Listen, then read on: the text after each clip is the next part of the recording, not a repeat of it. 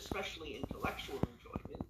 But if you want a level of appreciation where you feel something deep within your essence to be stirred and to better feel the meaning of the mitzvah, then my suggestion is to rush and run to study the Zohar. Mm-hmm. Or at least find someone who can share it with you, even if it means you don't actually open up the sefer of the Zohar. Certainly have it in your house, and certainly the Zohar should be in every shul, and certainly the Zohar should be in every yeshiva. So at least be around it, or there should be leaders teaching it, where it becomes the surrounding light, the Or Makif, so that the mitzvot can be felt and experienced on a much, much deeper level that resonates with our neshama.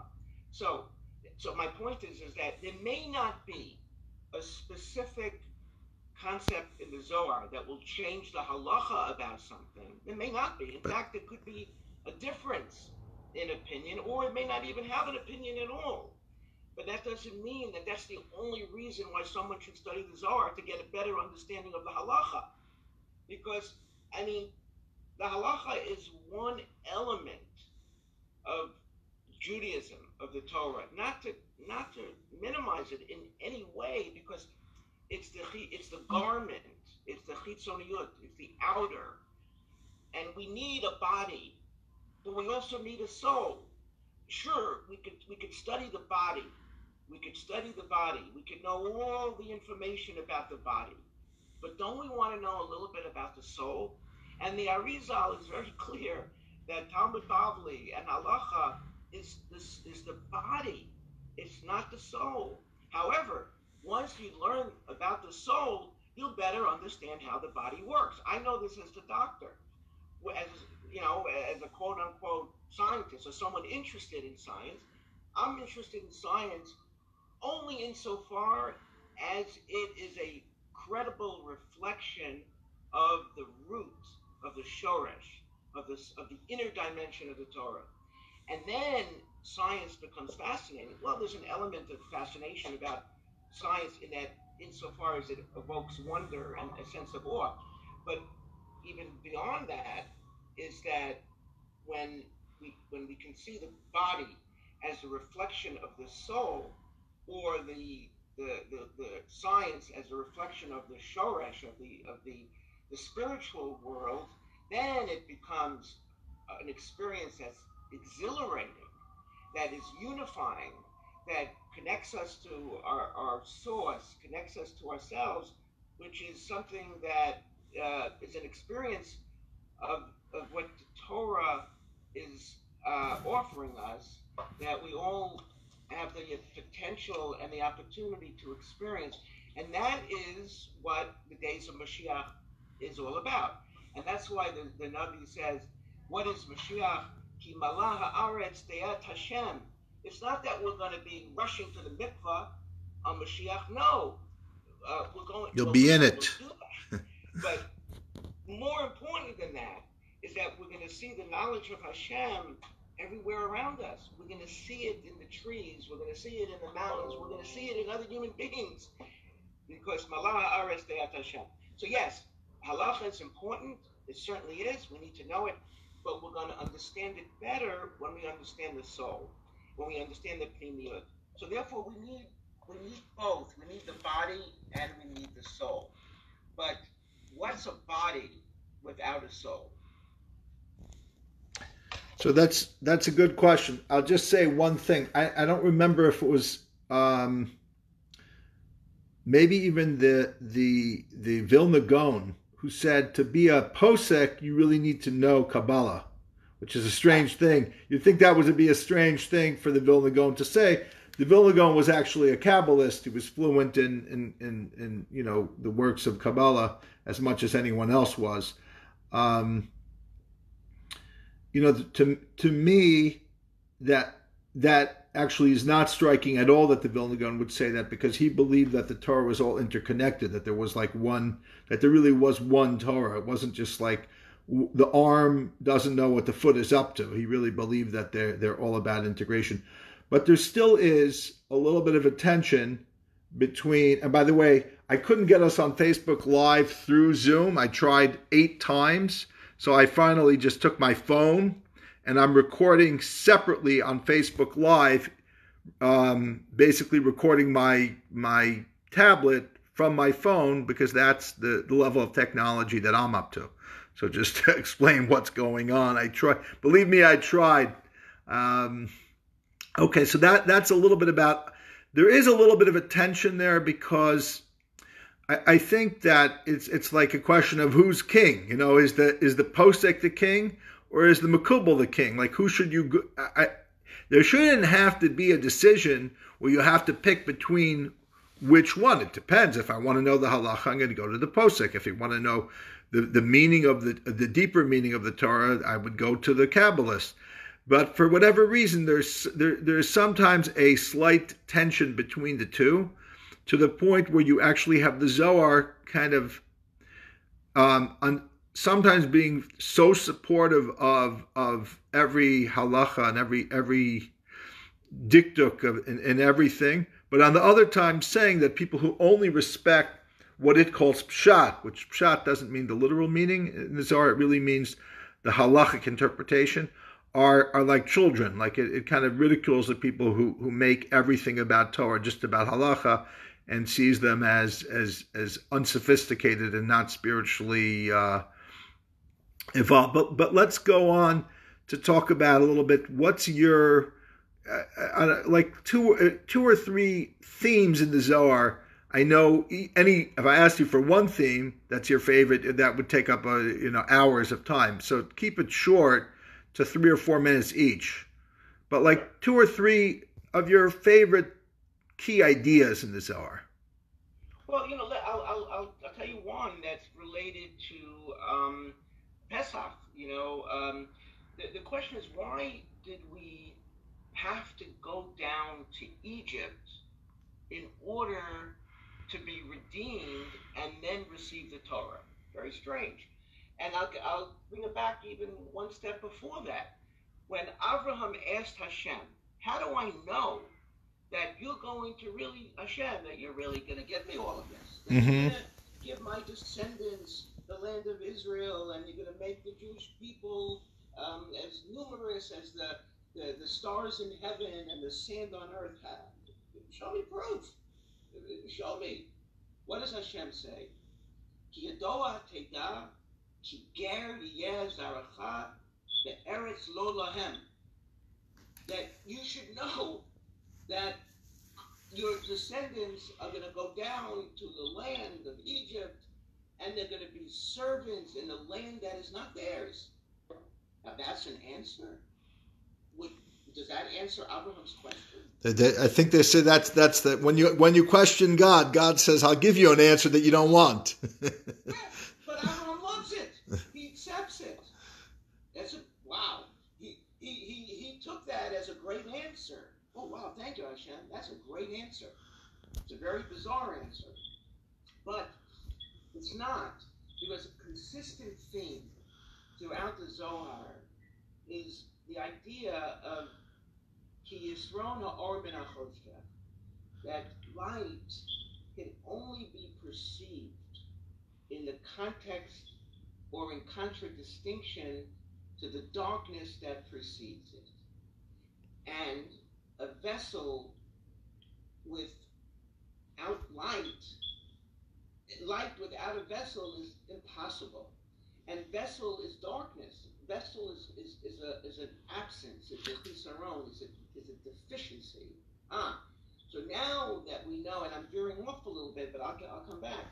So now that we know that the definition, and this is all from the Baal Sulam and spread throughout the Zohar, but again, it gives us a way of thinking and a way of understanding that, I always say this, that it changes, and I know, Leon, you would appreciate this, that it rewires the network of our neurology, of our neurons, and I believe it.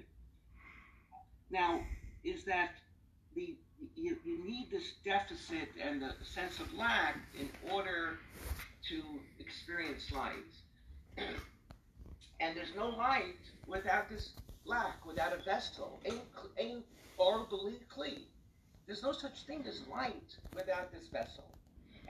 I think the Zohar talks about this in Lech Lecha.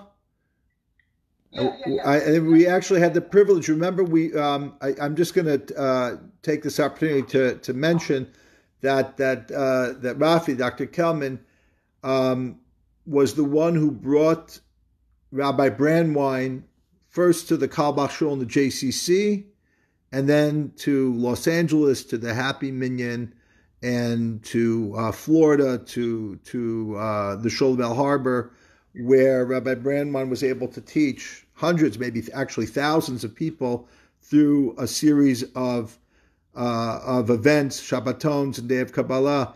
And one of the great things is, at that time I had the Zohar group on Wednesday morning. Now I shifted it to Wednesday night. It's a new one after we took a break, but I had about 10 guys who would come, pretty consistently. And one week when Rabbi Brandwein was here, he came that Wednesday morning, and it happened to be Parshas Lech Lecha. And he gave such a knockout shear on exactly this thing, and I'll remember it forever. It was, and we could talk about Rabbi Brandwein, but what a privilege to be able to spend time with a living Kabbalist. And I'll just mention that Rafi studied for how many years did you take a minute to tell everyone about Rabbi Brandwein? How many years did you study with him? 13 years. Wow. And you used to study with him at some crazy time, like 2 a.m. or something? What time did... 4 in the morning. 4 in the morning, yeah. How did Chassi let you do that? I don't know. you gotta give her more credit, Yeah, I guess it was amazing, yeah. But I did it before we were married too, but certainly we were living in Israel for a year. And by the way, that's how you met Chassia. Because it was in Florida with Rabbi Brandwein. So you gotta get, You got to give him and me a little finder's fee there. I think you've given the finder's fee many times over. Wow, that's very true. Yeah. Wow, I didn't put all the pieces together. Yeah. It's amazing. It's amazing. Wow. Yeah, incredible. So getting back, but this concept of night that precedes darkness really starts off at the beginning of the Torah, Vahi Erev, Vahi Boker, that there was darkness, and then there was boker, then there was light. That the night precedes the darkness. But to know, Hashem says, that yes, there will be light after the darkness. And then that was exactly what Avram needed to hear. Because he understood how the reality works. He understood, the cosmology. He understood the nature of reality and the nature of spirituality. This was the most important proof that Hashem could give him that yes, we will be redeemed, because for sure, when there's darkness, there will be light that emanates from the darkness. Now, so this is a consistent theme. Now let's get to the idea of why we had to go to Mitzrayim. Why Mitzrayim? There were other nations that we could have gone to. It could be put into quote-unquote slavery, or Hashem could have waited years later and brought us to Greece, to ancient Greek Empire, or whatever. What was it about Egypt? So, getting back to the idea of Ratzon, that there's the idea of Ratzon, we know about Yetzer Hara, Yetzer Tov, the evil inclination and the good inclination. Can you translate Ratzon? Ratzon is will, but there are many levels. It's not like willpower.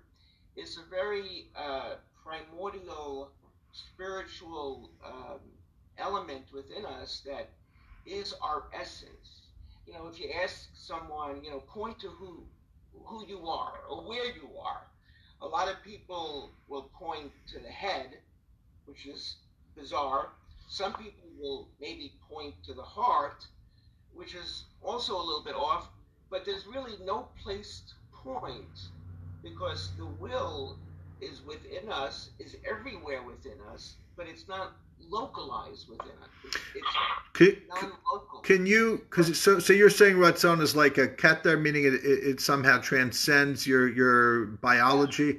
Okay, that's fascinating. But let's to make the question, to make the point clearer, so you can answer it possibly, is on the one hand we say the ratzon is the ultimate ratzon is God's ratzon, God's will, and then the question is like, what is His will? If there's some element of it that we could understand, perhaps we could say it's ratzon lahashpia. He wills to give for the good of humanity, of society, and the world is a tov lahate. The teva tov lahativ, like many of the thinkers have said, God's nature is of goodness. Olam chesed yibaneh, the psalmists say, King David says the world is based on God's chesed, His kindness, His love.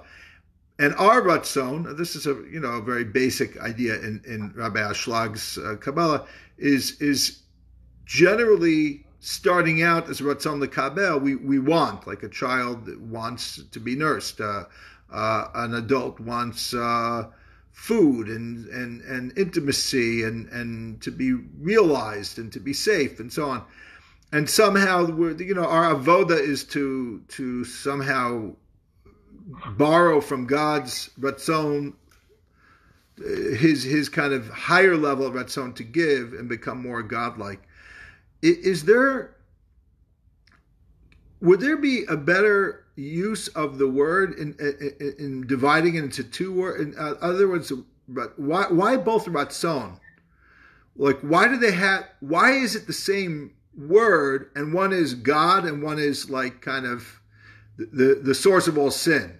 Why can't we divide it into, let's say, find two different words? One is like a ta'ava, like a desire, and one is ratzon, a will, like a more pure will. Is there? Could you? That's a very good question, and the answer is because Hashem Echad, Ushmo Echad. We're monotheists, right? We believe in monotheism. If you take monotheism to its logical conclusion, it means everything is one. It's not just that God is one. God, our reality is part of God. God is not limited to our reality, but our whole reality is God, is part of God. If that's the case, how could we say that we have one will that's defined as A, and another aspect of us that's defined as B? That contradicts the essence of monotheism. It contradicts the idea of Hashem Echad, Ushmo Echad, that Hashem is one, and His name is one. Who's His name? His name is Bnei Yisrael, is Israel, is Yisrael. But isn't that idea of a contradiction of God's oneness inherent to having a bria with bechira, with free choice? Because people, isn't that a bigger problem than just the ratzon? It's another good question. So we have two good questions without a good answer yet. but you know something? Here's something incredible about the Zohar and the Palasula. We don't have free will.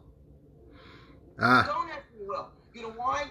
Because we are destined to greatness. You want something less than greatness? Well, find a different reality. Mm-hmm. Then it's impossible. So this is the Bala Sulam's answer. Absolutely. Yeah. We don't have free will. Ultimately, we do not have free will. You know how I found that out? I told Rabbi, I'm very into the Ishbitzer, so I told Rabbi Brandwein about the Ishbitzer's thing on not really having free will. He's like, yeah. He showed me in the Baal Sulam, in the Talmud Esespheres. He said, it's the same.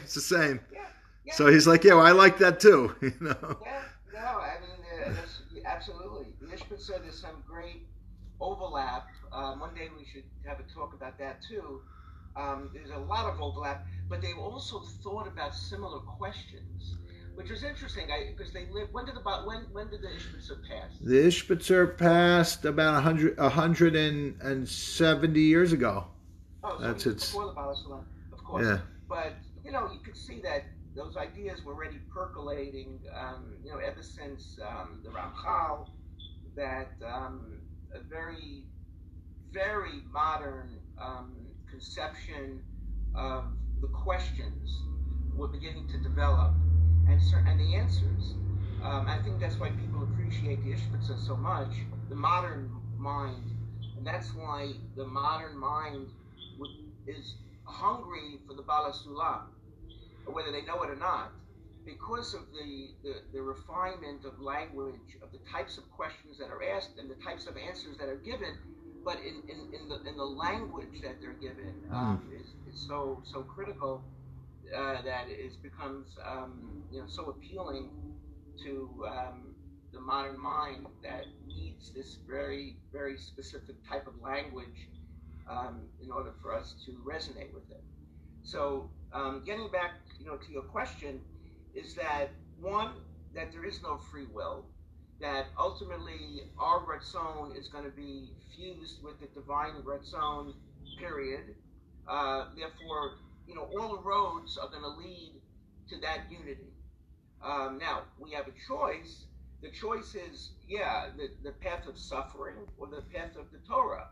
The Bala Sulam is very clear about that we can reach the Mara Tikkun, the final correction, either through suffering, hardship, and a lot of trial and tribulation, and basically going through all these experiments to see, well, what is a good way to live, and how much suffering does humanity have to go through until we finally get it? Hey, wait a minute, we've been designing the experiment all wrong for 6,000 years.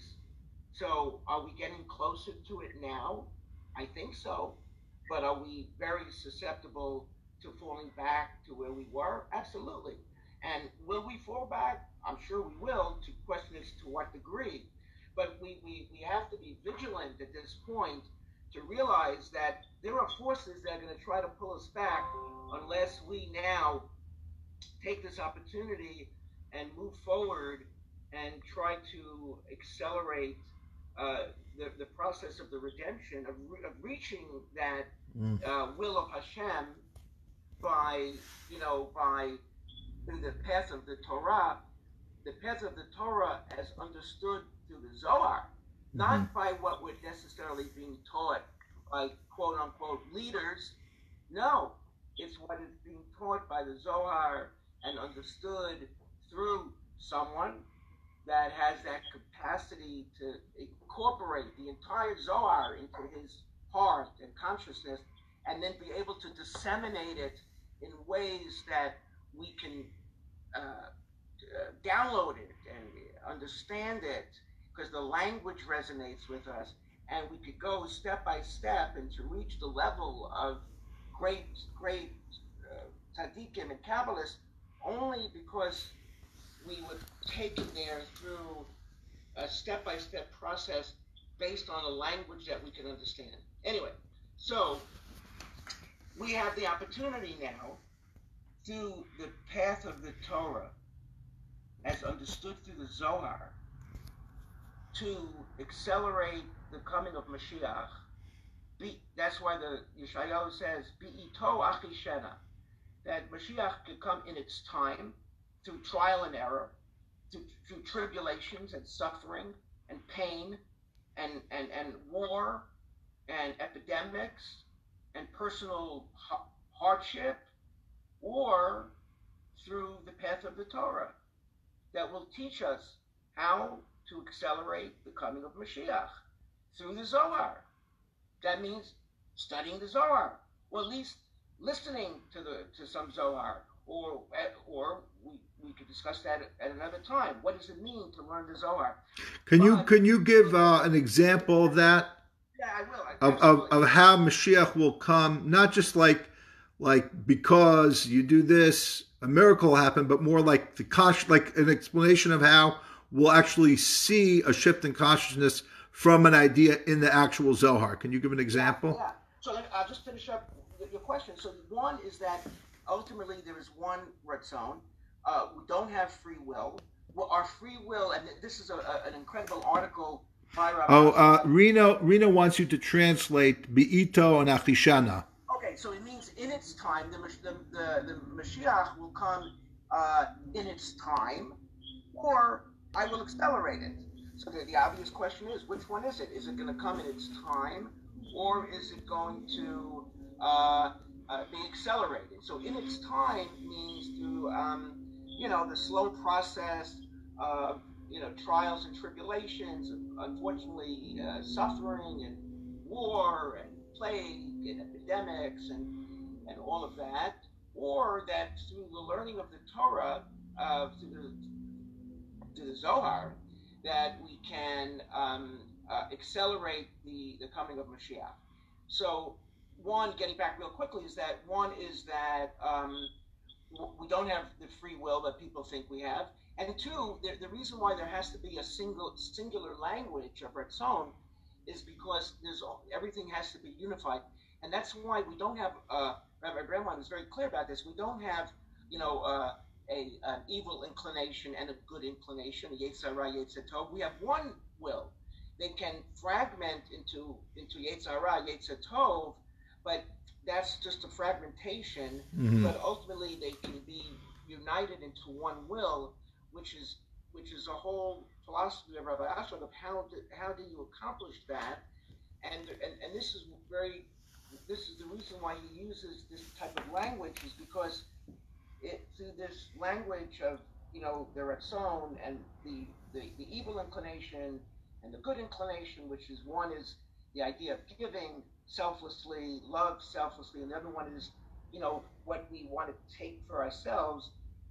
They through a formulation that Rabbi Ashlag is very clear about, that we see throughout the Zohar, of two great lights that Hashem created, that they could be a fusion into one light, that even though there is multiplicity in these lights, but yet there will be singularity. Okay. So you're talking about, it's like there's a duality and non-duality, and the duality is when you still think there's like a Yetzer Tov, Yetzer Hara, but then eventually you'll realize that there isn't. Exactly. It's kind of like yeah. That b'chol levavcha, with both of your hearts, will become one beating heart. Mm-hmm. Yeah, of course we have a right ventricle and a left ventricle. And so do you think that he differs from like the Tanya, the Chabad teachings, or they could come together at some point? Of course they have to come together. Look, the Baal Tanya, when he wrote, of course, was with Ruach HaKodesh, but that doesn't mean that it's the and I have to be very careful with the way I say this, that I do believe that they can be fused together. Mm-hmm. But I do believe also that you have to, I shouldn't say you have to, but from what I've learned is that it's preferable to find a teacher that is in our generation rather than a teacher from the past, even if that teacher may be greater on some level. Yeah, well, I think Chabad would say that's why they have they have the Tanya updated by the current Rebbe. I don't know who the current, you know what I mean? Meaning it's they do believe they have that because they have a tradition that continues. But I hear what you're saying. You're saying like Right. I think that, look, when you're dealing in the world of the spiritual, the deep spiritual worlds, it all comes together. But the question is, what can we benefit from most, being in the world that we're in, where we're so far away from that level where we can see everything is one. So my feeling is that if you want to unify all phenomena of existence, both within us and external to us, and to understand how one day there will be a complete unification of reality, both within and external, my suggestion is to study the Baal HaSulam. And it doesn't mean you can't have another Rebbe as well. Mm-hmm. I know Shlomo said this, that you could have two Rebbes, but you know what he meant when he said that. Beneficial for. I think Shlomo meant whoever your Rebbe is and Rabbi Nachman. That was Shlomo. Yeah, okay. Look, I'll tell you something. Like over Shavuos, I was reading, things that Rabbi Torsky was writing, and other people, and Hasidus, of course. it's kind of like they're mutually exclusive. But what I'm saying is the reason why the Zohar ultimately has to be learned, as opposed to just Hasidus, is because the Hasidus is on the psychological level of understanding, but the Zohar is the entire picture. It's the whole cosmology. It's the science. It's the way the brain works. It's the way it's a unified field theory. It gives us the understanding of the whole shebang, so that when we walk in the street, we'll carry infinity within us. We'll not only know how to be kind to somebody, but we'll know how to be kind to someone on a much, much deeper level that even Hasidus can give us, because we're going to see the root of it, and we're going to see the reminder to do so in the world that the Zohar has constructed for us. You know, an alternate reality that's constructed by the Torah itself. That's why it says, "B'chol b'nayach limudei Hashem," and all your sons will be students of Hashem, right? And the Medrash says, "Al tikra b'nayach ela b'nayach." Don't read it as your sons, your children will be, will learn from Hashem, but your builders, that B'nai Yisrael will be builders, architects of a new reality. Of a new world that we'll be living in, will be housed in a different world where it will be totally okay to have, we won't need social distancing in this new reality, because I'm not telling you not to, obey social distancing, but at some point we're going to live in a world where we'll be reminded, we'll see the element of this Ratzon in every aspect of reality, and in the way reality is constructed. The way we understand the nature of reality will be understood through the lens of Kabbalah, and we'll be living in reality that B'nai Yisrael will be the architects of a new reality, and then the world will say, look at this great nation, that this great nation of wisdom,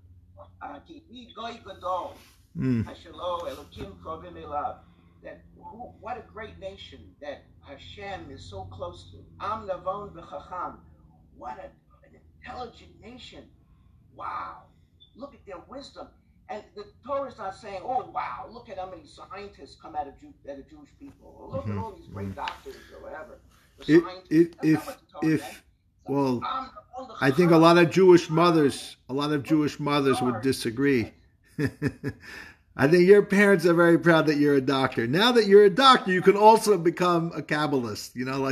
The first level of achievement for a Jewish child is to be a doctor. Anything after that is good also, But two questions for you, Rafi. These are not mine. One is from Leon and one is from Joyce. One, if we can choose because this is referring to something you said earlier, if you can choose the path of suffering or the path of Torah, isn't that free will? And then maybe I'll give you the second question now also, because you might want to do the second question first because it might be easier or not. Can you suggest a translation of the text of the Zohar? Okay. Which one are you doing first? Well, I'll answer the first question. You see, Leon, there are mirages of free will. I don't know if you spoke about this. I even remember having a conversation with you. I even remember where I was when you answered this question for me. I was getting out of camp. I think it was downtown, and we were talking about the Ishbitza. I'll never forget, your answer. And there's definitely some similarity to what I'm going to be saying now. That there are many levels of our experiences and many levels of delusions of consciousness. But that's okay, because they're necessary to perpetuate our day-to-day living and our existence, and believing in our day-to-day existence and our day-to-day reality without feeling, wow, this is just a joke. What am I doing? So the idea is that there are many, many layers of reality, and there are many, many layers of lack of freedom and freedom intertwine in a big picture of no freedom. Because the big picture is no freedom because we're all destined to receive God's greatness. We're all destined to be one with Hashem. We're all destined to be prophets. Like in the first Beis Hamikdash, there was millions of prophets and prophetesses everywhere. We're destined for that, and even more. We're destined to be levels like Eliyahu and Navi, and the highest levels. We don't even know what's in store for us based on the Zohar. It's mind-boggling. So that's the ultimate reality. But in the many subdivisions, the truth is that there seems to be a level of free will. But once we pass that fork of choosing that seems very free to us to do so, we're going to realize after we made that choice, you know something? I never even made that choice. That choice was thrusted upon me. And we all realize this when we think back at critical decisions that we made. When we cross that border of the decision that we made, don't we feel that we never really made that decision? That decision was made for us, but we're so happy it was? You know what they say, well, they should say, is that we don't really discover anything. Scientists don't really discover anything, but discoveries discover us. Meaning to say, the scientist just discovers what's already there. It's just not aware. We weren't aware of it before. It's not it's not like Newton made there be gravity, or Einstein made MC whatever. You know, they just figured it out. Yeah, they would be the first ones to say that they didn't come up with this. So you're saying that will happen to us about what we did, that we'll realize it just was who we were destined to be? Oh, absolutely. And the more we evolve, but you're not saying this from the, even though you might sound like, if there's a celebrated biologist in Stanford University. Unfortunately, he's also a celebrated atheist named Robert Sapolsky, and he indoctrinates his students. I've watched quite a few of his lectures in Stanford because he's funny. Yeah. And wait, you know, the guy who wrote Why Zebras Don't Get Ulcers? He could have. He's really good. As a biologist. Yeah. So he berates his students. He says, if you believe that you have free choice, you're in for a shock here. You know, like but it's coming from a different perspective. It's coming. He's right, and of course he's very wrong. But because I want you to make that clear. Why? Meaning in terms of, like, you have a perspective that has to do with ultimately that there's a bigger ratzon at work here. It's not simply biology playing out in us that we think we're making a choice, but we aren't, because just like a dog reacts a certain way, a human does in a more sophisticated way. But there's some ratzon ha'elyon that is higher than our individual ratzon. Our individual experience of bechira is within the framework of a greater ratzon that allows for that bechira and holds it on the one hand and transcends it on the other, and ultimately will realize the transcendent element of what's now hidden from us. Right. You see, we do, on many levels, of course, we do have freedom of choice, but you have to look at it as one element interwoven with the biggest picture of that we are going to follow the will of Hashem.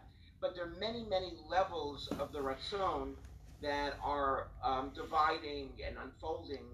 And it certainly appears, and on some level we have to believe that we do have an element of freedom to choose one thing over the other. However, what we need to think of it like this. We have to wake up every morning thinking that, it's all up to us. What's going to happen today? What am I going to accomplish? What am I going to do that's good? everything, we have to believe that it's all in our hands. How much money we're going to make, how much we're going to accomplish. We have to believe that it's all in our hands. But when we come home, we have to realize whatever we did, Hashem really did. So we have to live with that. Is that Shabbos? Do you think that that's what Shabbos is about? Like you work, you have 6 days a week, you shall work, and then Shabbos is like, no, this is really God. But then you go back to work. Exactly. And you have to understand the two as one whole. You know, Sheshes Yamim Ta'avod, and then Bayom HaShvi Shabbat LaHashem Elokecha. That exactly your point is that the two have to be understood as one interwoven whole, and that's our reality. Now, the Baal Shalom does say, Rabbi Ashlag does say, that our biggest freedom lies in our ability to change our environment. So our freedom, quote unquote, rests mostly in our ability to change the environment that we live in. Now, that doesn't mean that we have to change the physical reality, the physical domain or place where we're living, but most important is the state of consciousness, the state of mind that we're in. Now, you remember that Yosef, how did he overcome, how did he make the wise choice, right? What enabled him to do so is that he changed his environment. He had the image of his father in his mind. So that means he changed his mental state, his environment, his mental environment, and that's what enabled him to make the right choice. So we all have that ability to change our environment. But what amazing what Rabbi Ashlag says is that as sure as night follows the day, when we are in a certain environment, we don't have freedom because we're going to be swept along by the masses, by the powerful forces that are so far beyond us that we're always going to be trying to, we're always copying our neighbor and trying to, exceed what our neighbors have. Our will increases exponentially, by the way, more than animals. Why? Because when we look at what our friends develop or create, or someone that we don't even know but we hear about, and go, wow, that's interesting. Oh, now I desire that. And I never even had that desire before. That's why the environment is so critical, both for our good and for our potential downfall. Because so is the environment more critical than what you yourself believe in? Yeah, it really is. The environment is key. Because we're all products of our environment, and that's why it's so critical to change your environment and to keep your environment pure. Like whenever I go into a taxi, I immediately tell the taxi driver to turn off the radio. Oh, I thought you were going to say you wipe it down with Clorox. I thought you were talking about germs now. Yeah, germs. But, germs, there's all kinds of germs. And I think we're so swept by our environment, and that, we that's the most important variable in terms of what determines who we are and who we can become.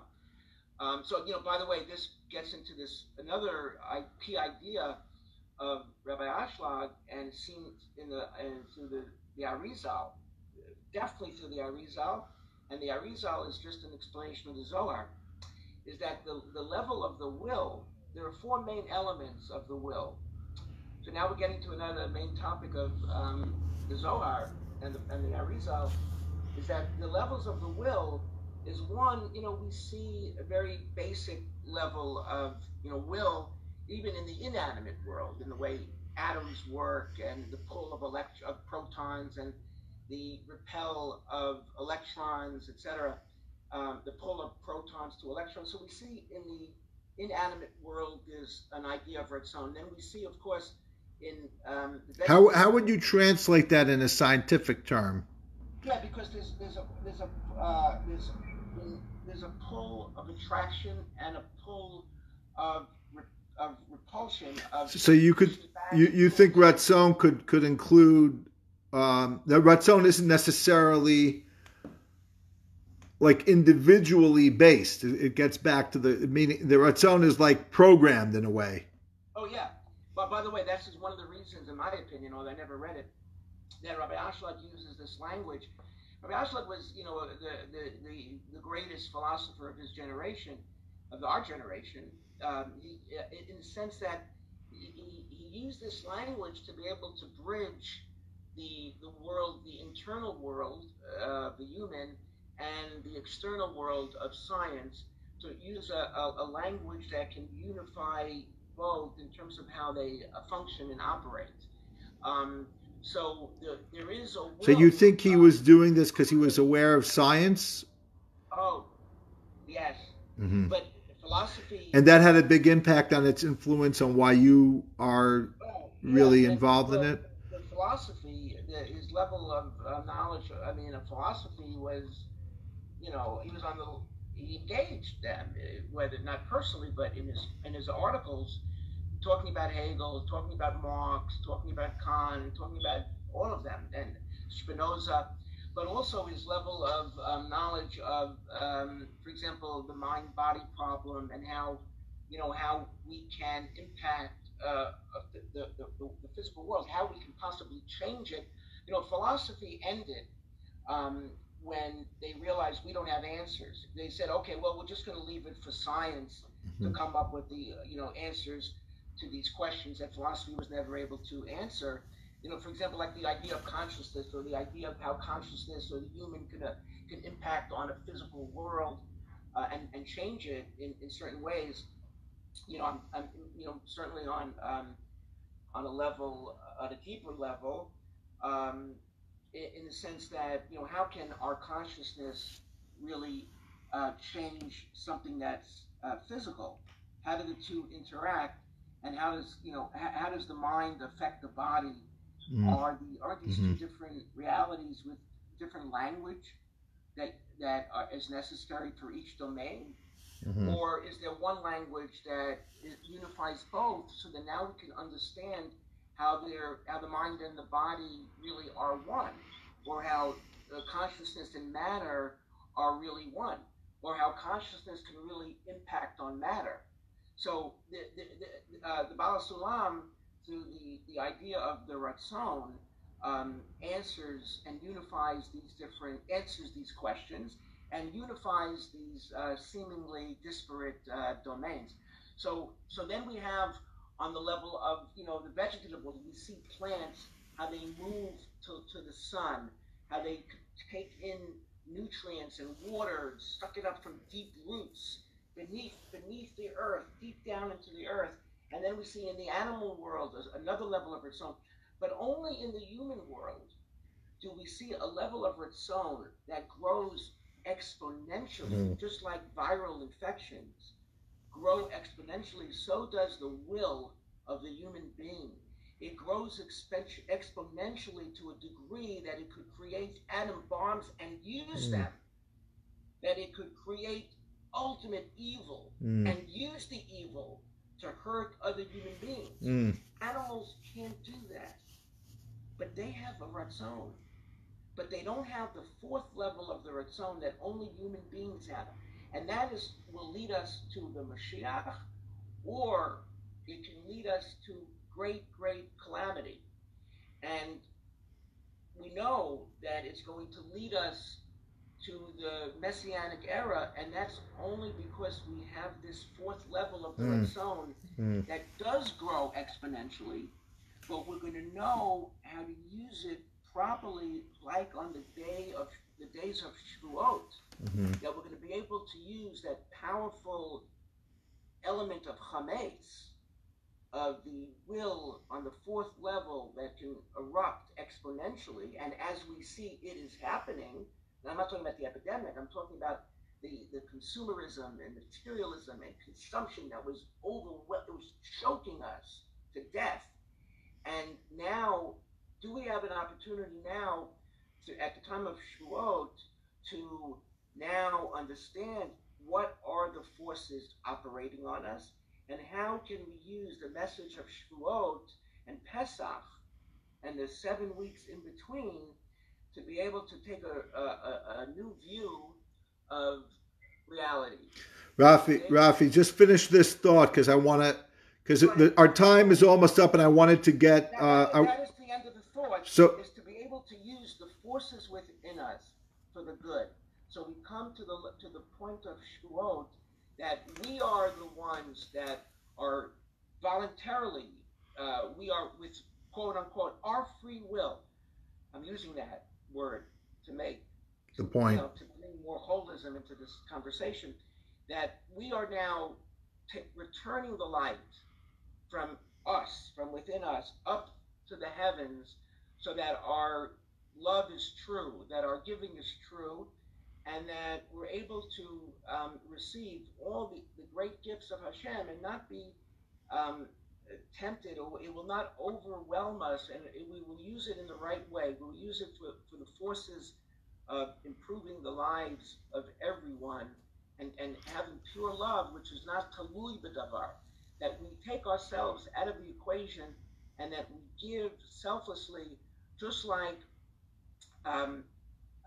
Primo Levi describes in the concentration camp, when at the last 10 days, when he was in the concentration camp, was the worst 10 days, when the Germans already left, and it was bitter cold, and Primo Levi and 2 others realized, well, we could make a fire, and the fire made them all warm.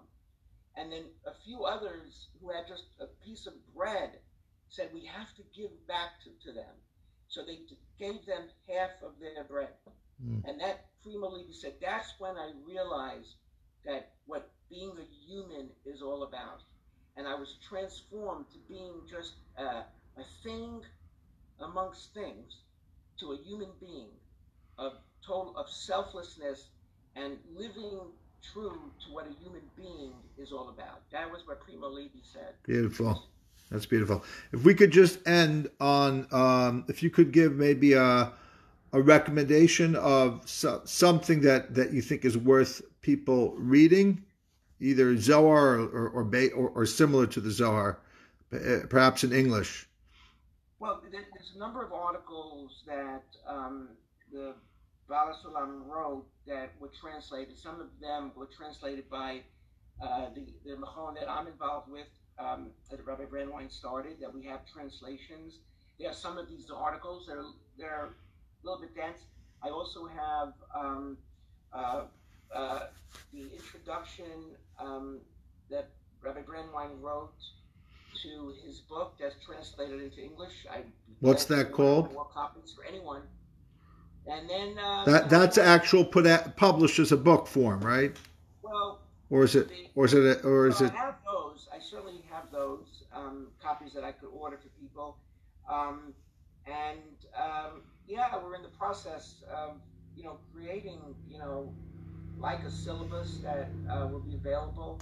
But I think there's a need for the teaching of this, because one time I was with a friend and he said to me, what book could I get? I said, well, there are books out there, but unfortunately there aren't that many books that really, I can't say that there's one that really is going to be what's right for you. And I said, ultimately, you started learning and studying, and he did. And he studied with me for 2 years, and he said, many months after, he said, I realized what you mean is that it's very difficult to put this into a book. It really requires learning from teacher to student, but of course we need more than that, and it's something that I'm working on. Well, thank you, Rafi. I got some positive feedback already while we're on the line. People saying it's great, and I want to thank you, and I certainly want to thank you. And what's good about this is it has been recorded, and I was able to get about 75% of it up on Facebook already. So, this is stuff that we can learn. There are translations of the Zohar. They may not all any one of them may have its issues. And that's why what Rafi is talking about is that to get even more is to study it with a teacher and not just to read it as a translation. But there is a value. There's definitely a value to studying the Zohar, even even when you can't get an actual teacher.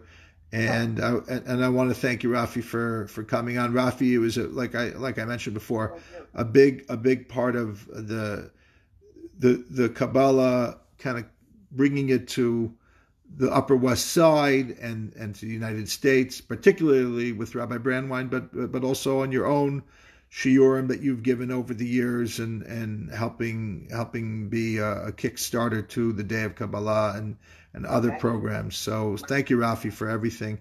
Thank you for having me. It's great. Thank you. Yeah. I'm glad we got to do this. I know, like, we were finally going to do this. We were going to do this in Shul.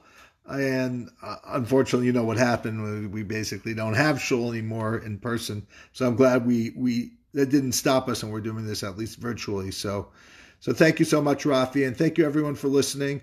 And you have questions, email or text me or Rafi, and we'll see what we can do to end. So thank you everyone for listening. I'm going to end the meeting, and a good night to everyone. Okay. Thank you. Bye. Thank you.